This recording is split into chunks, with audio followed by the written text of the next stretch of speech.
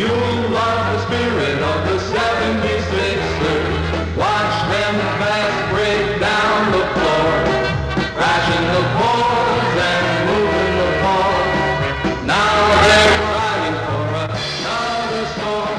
Join in the spirit of the 76ers, rooting for the team to come through. There's Hal and Larry, Matt and Bill and Wally Jones to pass it. Luke and Billy, Chad and Dave and Wilt to drive the basket.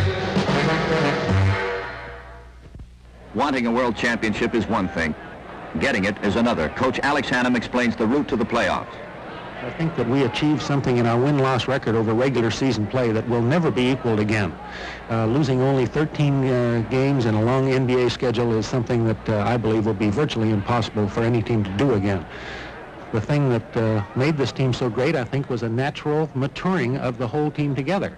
We remember that I coached some of these players up in Syracuse. I coached against Wilt Chamberlain when he was down here in Philadelphia with the old Warriors. I coached Wilt Chamberlain out in San Francisco. Now I had the opportunity, when all of these players are back together again, maturing together, getting better year by year. And so I sum it up by saying that it's the natural maturing of this talent. Sometimes overlooked, the management. On the left, General Manager Jack Ramsey. On the right, President Irv Kozloff, sole owner after the death of Ike Richmond.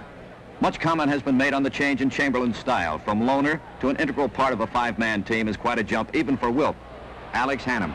This year, I was fortunate to take over a team that had the talent that allowed Wilt to play the style of ball he did this year. It was not necessary for him to score in order to win. It wasn't necessary for him to carry the whole load offensively. He had the type of talent to play with, and this gave me all kinds of weapons. But the weapon the fans still love most is the stuff. Wilt style. Coach Hannum analyzes the rest of his team. Hal Greer, I think, is one of the three best middle-distance jump shooters in the history of the game of basketball. Hal can hit that middle-distance jumper. He gives us offense at all times. Had, I believe, his greatest year this year. Luke Jackson, I believe, is capable of playing a great center position, but when you're playing on the same team with Wilt Chamberlain, you've got to adapt yourself to playing that forward position, which is exactly what Luke did. We had the most powerful, awesome side as far as rebounding and strength on the front line of any team in the history of professional basketball. Wally Jones, there were some question marks about Wally before the season started, but it didn't take him long to dispel any doubts about his being a great pro basketball player. When the blue chips were in the pot, he hit, and he hit consistently.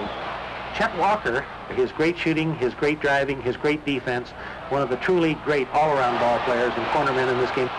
Billy Cunningham has been known as instant offense. He became the 76ers' sixth man. He comes in cold, and he just tears the other team apart. When he's scoring and driving to the basket, which is his game, the name, the Kangaroo Kid, really tells the story, because this is exactly what he is, and he gives us that offensive punch that we need so many times to get us going when things get a little bit dull. Matty Gukas, in his first year as a pro, was of a question mark early in the year, but arrived much sooner than most of us thought he would. As to his own contribution to the team? Well, I would like to think that I had something to do with putting the whole thing together. And putting the whole thing together took the 76ers to the semifinals with the Cincinnati Royals in a best-of-5 series. For the first game in Philadelphia, everything looked rosy. Hal Greer used his own inimitable style to pop the ball in the basket. But Cincinnati's Oscar Robertson drew the Royals ahead. Philadelphia came back with Luke Jackson tying the score. Nobody figured on Connie Durkin getting hot, but he did. The Royals led at halftime, and they continue to lead.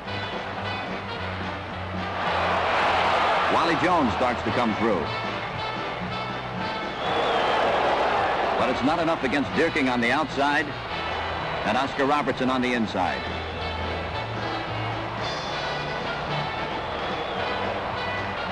Wilt has a great night with a total of 41 points, but it's not enough against Dierking's 29 and Robertson's 28. The Cincinnati series is the first step on the road to the ultimate championship, and it starts dimly. In the second game, another stroke of misfortune sidelined the 76ers veteran guard, Larry Costello. Costello had to miss the rest of the playoffs with a bad knee. But then Philadelphia became inspired. Wilt.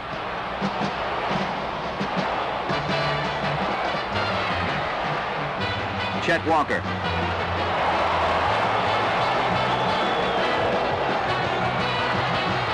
Hal Greer. Chamberlain to a wide-open Walker.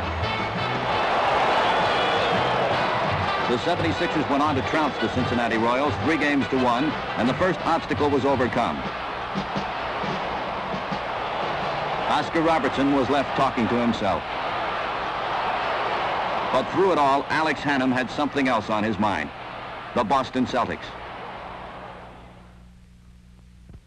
They had Cousy, they had Auerbach before him, but they didn't have the World Championship until they got Bill Russell, and now he's the player-coach.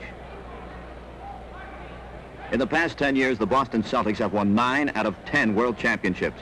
Last year, the 76ers were the almost team of the NBA, but the Celts ended the great dream in the Eastern Division playoffs. Philadelphia lost the final game by 1 point. The past cries out, beat Boston. The first game at the Palestra, Boston takes the lead. But the team that controls the backboards controls the game. Chamberlain. And then Greer. The 76ers take the lead. No man's land. Cunningham. And Philadelphia holds the lead. To ensure the lead, Wilt goes wild. Nothing gets by him. Off an inch, and Chamberlain's there. And so is Greer, scoring.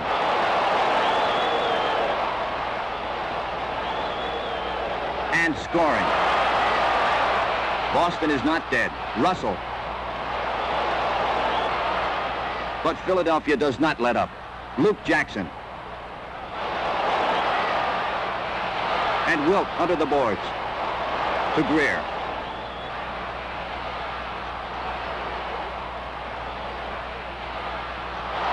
Chamberlain. At halftime, the 76ers lead by 17.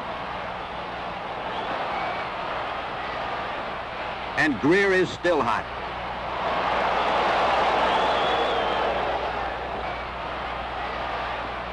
Cunningham to Chamberlain. A fake on Russell. He's in. Wally Jones from the side.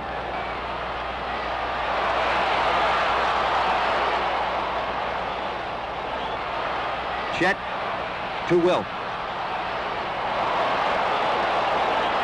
Russell tries to drive by Chamberlain, but the game is already gone for the Celtics. The 76ers win by a 14-point margin, with Hal Greer high man, 39 points.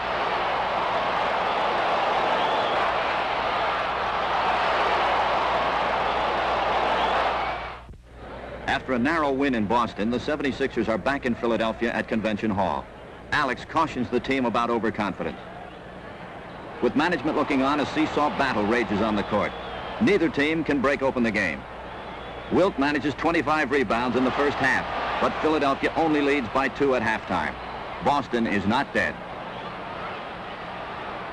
But with the big man under the boards, a miscalculation can turn into a scoring opportunity.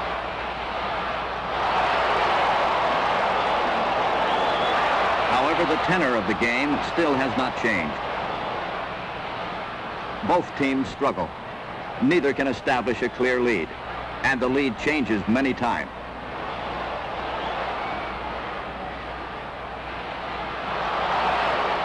But Wilt's domination under the board starts to pay off.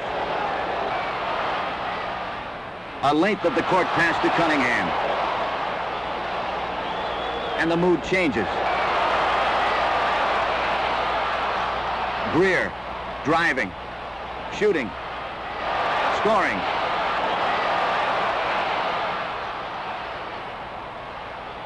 In the final seconds, Wilt is fouled by K.C. Jones. Although not the greatest foul shooter, Wilt can make them when there is something at stake. Today, it's only the last 2 points in the game. The end of a perfect day with a record 41 rebounds to his credit.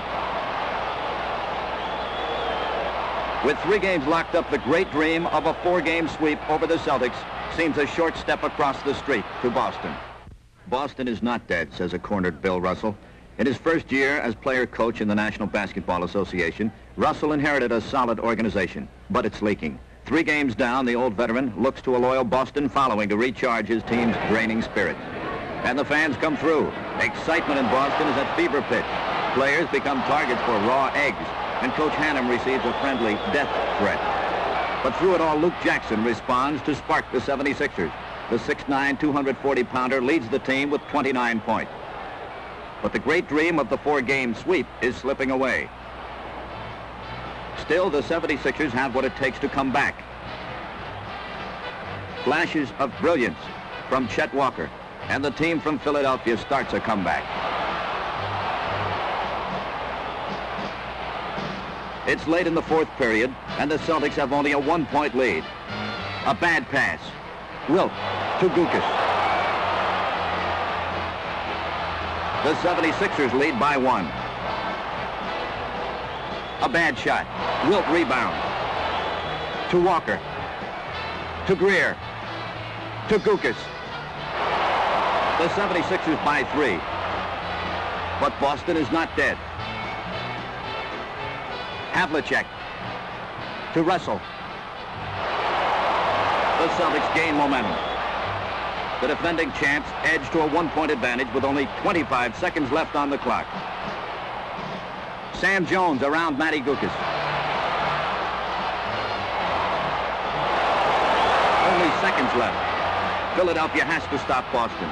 Best of 7, 4 in a row. The great dream. Don't let them shoot. Boston is not dead. Jones. Gukas stops him.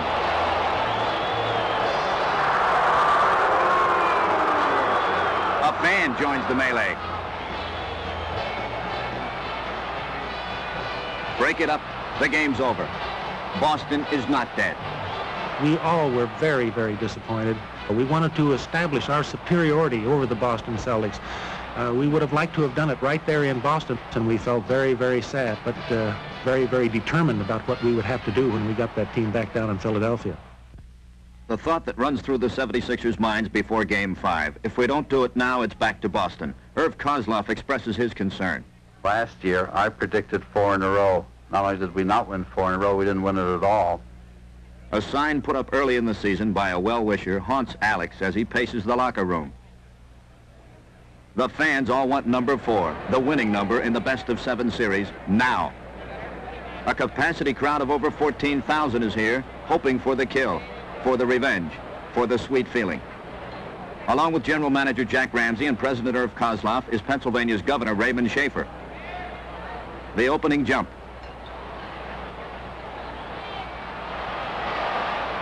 Havlicek.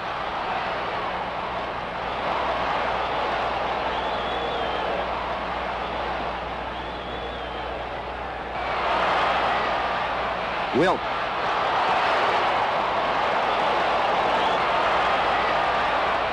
Now things look better.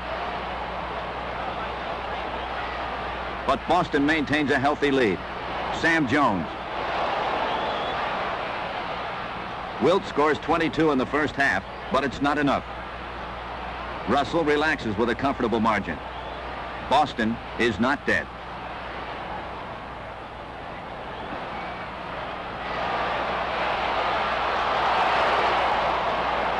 Philadelphia faces a 16-point disadvantage, but keeps fighting. Chet Walker.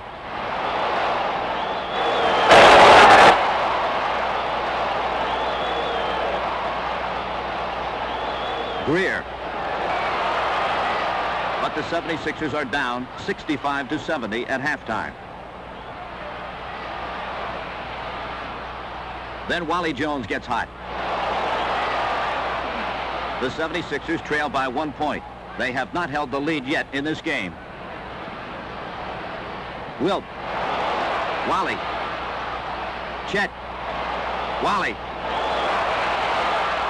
The 76ers take the lead. Wally Jones tells of the crowd's effect on the team. Crowd shouting and everything. The momentum of the team started to move then, and we just knew that we had them then as soon as we got ahead. Then Luke Jackson.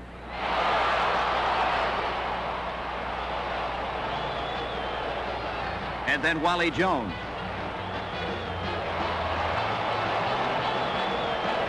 Then Wally again.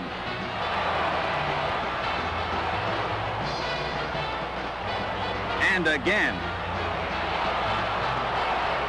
Jones hits 8 out of 9 and breaks Boston's back. Wally describes how it felt.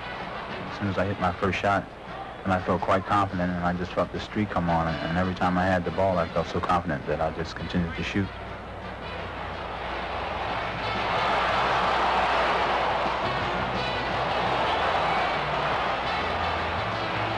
Then the roof starts to cave in. Billy Cunningham. Al Greer.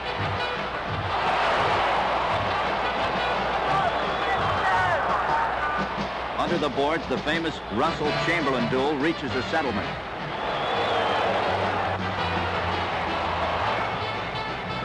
Al Greer. Matty Guokas.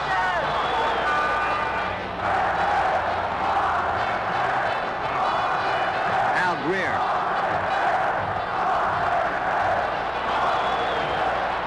Greer again.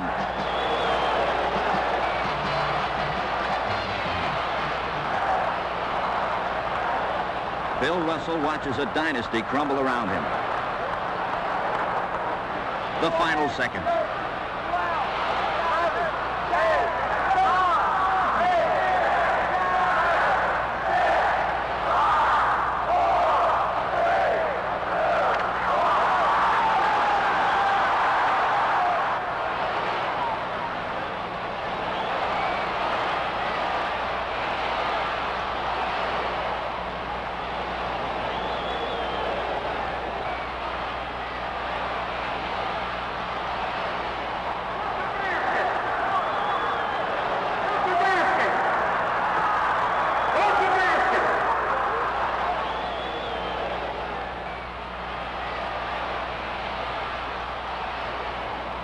The final score. This is how it felt. Early in the year, I decided to give our 76er team a chance to cool off for just a couple of minutes up in the dressing room before we allowed the press to come in. The tremendous feeling you have of coming back to that room with your own group and looking at one another and knowing that you have done it. This moment was truly a moment of elation and tremendous pride. The real big celebrating, the yelling and screaming came later with the reporters and the fans, but that moment, walking back to that dressing room, is one that I'll never forget. Soon the christening began. It was the biggest night in Chamberlain's career. Just ask Wilt how it felt. Actually, very, very tired. There's a long, long climb, so to speak, because you never can tell when the Celtics are dead. It's always good that you know they're finally out of the way. I really feel as though that this was the greatest Celtics team, so in being this team, I think it helped to make up a little bit for the other losses we had over the years. Chet Walker. It was something that all of the 76ers had been looking forward to a long time, and it finally happened. I had been in the league 6 years, and I'd been chasing Boston for all those 6 years. Billy Cunningham. This was the greatest thrill in my life to beat Boston 4 out of 5. Jack Ramsey. We felt we were going to do it, and nothing could stand in our way. Good direction from the coach. And I think that's what it takes to become a champion, and this team had it. It had the skill, had the willingness of the players to blend their talents into a strong, cohesive force, and it had the proper direction at the top from the coach.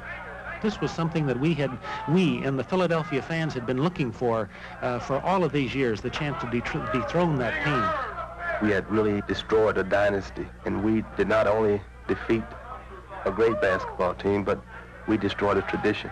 Irv Kozloff describes his first dousing. I was called to be turning aside, and from 3 or 4 sides, bottles of champagne poured all over my head, all over my suit, all over my clothes, and finally ran down into my shoes. I emptied one shoe, and actually champagne poured out of the shoe.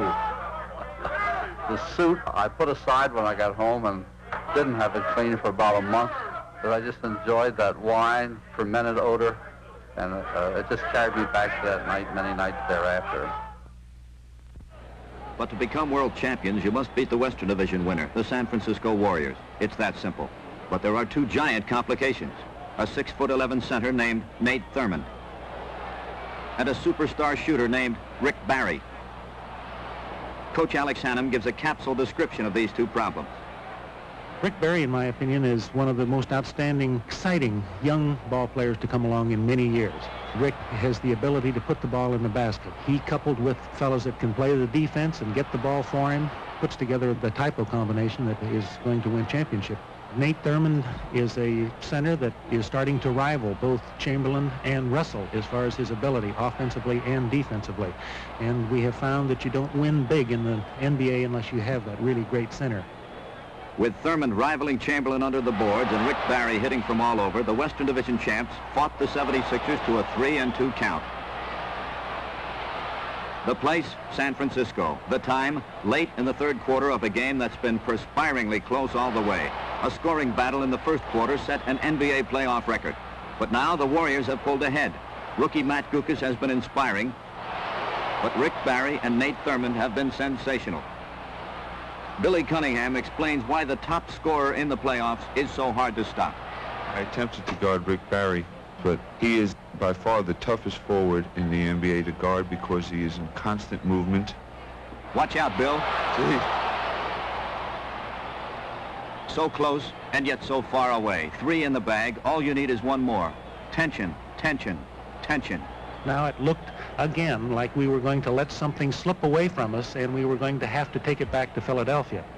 Late, very late in the fourth quarter, the 76ers finally lead by 114 to 113. But there's always Rick Barry to pull the Warriors ahead. San Francisco leads.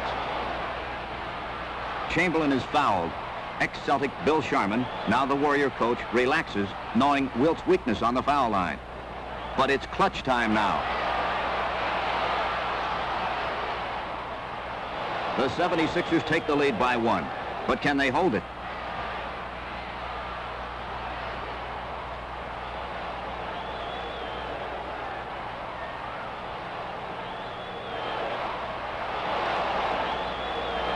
Luke Jackson is fouled under the basket. Luke shoots, misses. Chamberlain grabs the rebound. The 76ers have the lead and hold it by 1 until 15 seconds are left. Barry has the ball. Walker guarding. I got a lot of help from Chamberlain, and between both of us, we managed to stop him, and we managed to force him into a bad shot. Luke Jackson got the rebound, and I think that was the turning point of the game. San Francisco substitutes Tom Meschery for Jim King for the jump ball with Luke Jackson. The Warriors gain 4 inches on the exchange.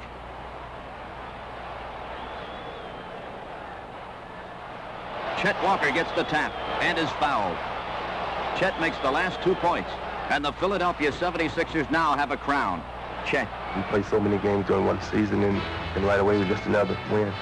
But then the next day, it really came down on me. And I realized for the first time that we were the world champion. And it was just nothing in the world could compare with the way I felt at the time. Jack Ramsey. It's not easily done. It's a rigorous schedule. The playoffs are hard fought. And the best team does win this. And we were the best team, and we won it. Alex Hannum. We knew we could do it. We knew we wanted to do it. We felt that this was the year that we were going to do it. Chet sums it up. And we did it the hard way. We did it on the road. It's a great thing to be world champs because you're not only the best basketball team in the United States, you are the best basketball team in the whole world, and that includes Russia and China and every place. And you really don't feel the impact of the whole thing until you, like some nights you sit around or you lie down in bed and you think about it. And then you realize that you are the best. It's a great feeling. Nothing you compare with.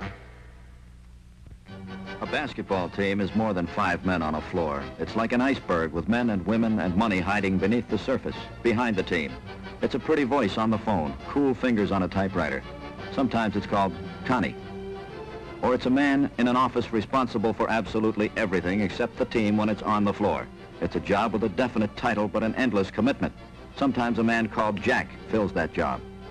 Or it's someone who arranges for everything that Jack builds, and she may be called Marcia. Or it's a person in sales named Rich who does everything that has to be done and needs willingness to do it. Or it's a two-fingered typist named Bob who brings the team to the public. Or a trainer named Al who keeps the men on the floor. Or it's a man named Mike behind a glass counter who handles all the tickets and has to give everyone a seat in the first row, middle section. Or it's an owner who receives awards for having the best basketball team in the world. Sometimes they even call him Kaz. But to the public, a basketball team is the men who excel in their sport, and they receive recognition from their hometowns. Sometimes the town is called Philadelphia and has a history of developing great talent like a Wilt and a Matty and a Wally. Sometimes Wally will tell why. Quite a few pros and quite a few tremendous college ball players that come out of Philadelphia. They seem to be bred here because I think the recreation department has a tremendous program for them, and we have the summer league in the whole city of Philadelphia. And now that team has its own home court, and the coach tells how important that is to the team and the fans. Spectrum in Philadelphia will put the Philadelphia sports fan on a par with anyone in this country.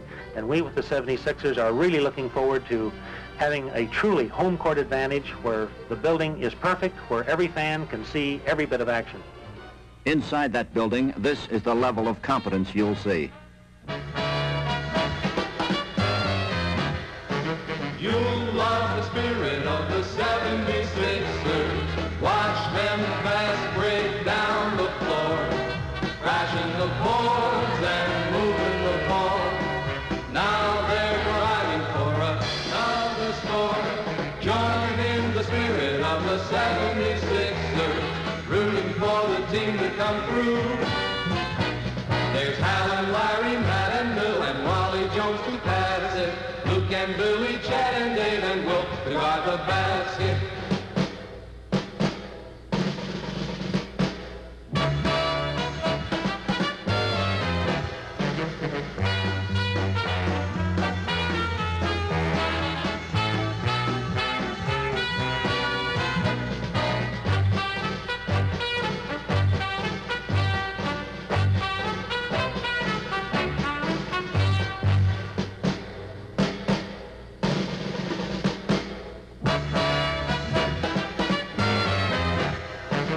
You'll love the spirit of the 76ers. Watch them fast break down the floor, crashing the boards and moving the ball.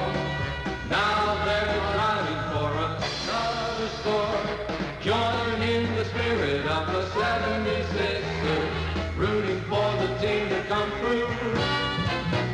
There's Hal and Larry, Matt and Bill and Wally Jones to pass it.